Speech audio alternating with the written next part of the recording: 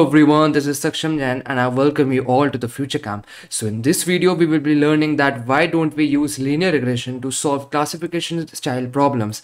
And at last, we will also be seeing that what is the difference between linear regression and logistic regression. So without wasting any time, let's get started. So let us suppose that I am building a model that predicts whether a tumor is malignant or not. Malignant basically means that whether the disease is serious or not. So I have to predict whether the tumor is in a serious condition or not. For classification, I'm using the numbers 1 and 0. 1 denotes that the tumor is malignant and 0 denotes that my tumor is not malignant. So let us try to solve this problem, this classification style problem with linear regression. So suppose here in the first case, you can see that there are four crosses below and 4 crosses above. So I have to try to fit a line through these data points. So my line might look like this. So here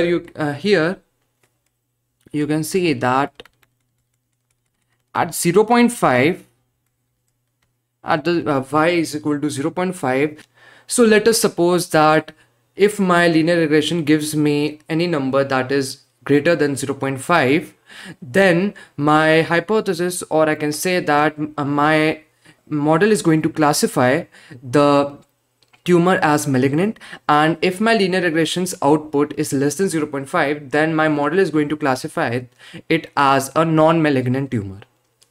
So here you can see that my x value, or I can say when my y value is less than 0.5, that is at this line here, whenever my values are less than 0.5, you can see that my tumor is not malignant. And whenever it is greater than 0.5, for example here, you can see that my tumor is malignant, and in less than 0.5 my tumor is not malignant. So yeah, I can use linear regression to solve classification style problems if this kind of data set is given to me. But suppose I have been given an outlier in my data set, or I can say that my data set looks like this, where there is separation or variability between the data points, or I can say that my data points are far from each other, or there is an outlier there. So now what my linear regression line will look like? So my line will try to fit through all the data points. So my line might look like this. Now because of this data point, my line is pushed towards the right. You can see that. If I see the value of 0.5 here, then you can see that at 0.5 these two data points will be classified by my model as malignant. But what about these points? These points won't be considered as malignant. They will be classified as non-malignant or benign. Why? Because the value is less than because you can see that they lie at a value of less than 0.5 because of my x-axis. You can see that clearly here. So you can say that the prediction of my hypothesis has changed just because of an outlier in my data set. So yeah, you can see here that my regression is not able to classify my data set properly. So you might be thinking that how about changing this value from 0.5 to some lower value? Like here you can see that this line here can be 0.2. So now if I change my model in such a way that it predicts any value greater than 0.2 to be malignant and any value lesser than 0.2 as non-malignant or benign. So yeah, you can do that. But what's the purpose then? Which it means that for every data set you must have to change the value of your hypothesis. For example, if a new kind of data set comes, for example, if the new data set has crosses lying here and less crosses here, then my line will shift here, and you have to change the value of this. Again, you have to change the value of your hypothesis. So what's the purpose then?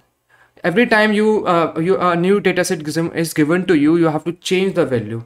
So that's why we don't use regression to solve classification style problems. Yeah, you can use regression to solve classification style problems, but it does not guarantee a great accuracy. So therefore, for classification, you must use classification algorithms. For example, logistic regression. Now let us discuss that what is the difference between linear regression and logistic regression. By now we know that linear regression and logistic regression both are supervised machine learning problems. That is, they both of them need labeled data set. But what is the difference between them? First of all, linear regression belongs to the family of regression algorithms, and logistic regression belongs to the family of classification algorithms. In the name of logistic regression, regression word might be coming, but it does not mean that it is of regression category. Regression word is coming because the working principle of logistic regression is very much similar to that of linear regression. So difference between linear regression and logistic regression are, in linear regression we predict continuous numeric outputs. For example, in case of house price prediction, my output can be any number. That is, it can be 70 lakh, 60 lakh, 5 4 3 2 1 0 0 0, or any number. It can be any number. The output can be any number. But in classification style problems, my output has to be discrete. In logistic regression, my output can be a binary number, for example 0 1 3 4 5 6, or multi-class classification is also possible. In linear regression, there is a linear relationship between the independent variables and the dependent variables, but that case is not required to be in logistic regression. In linear regression, my independent and dependent variables have to be correlated, but that does not apply to logistic regression.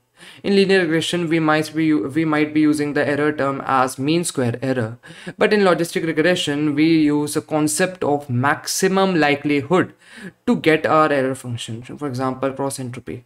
So that was all for today, guys. In this video we discussed that why don't we use regression, particularly linear regression, to solve classification style problems, and also we learned what is the difference between linear regression and logistic regression. So that was all for today, guys. In the next video we will be covering logistic regression in depth. So let us meet in the next video. Until then, bye bye.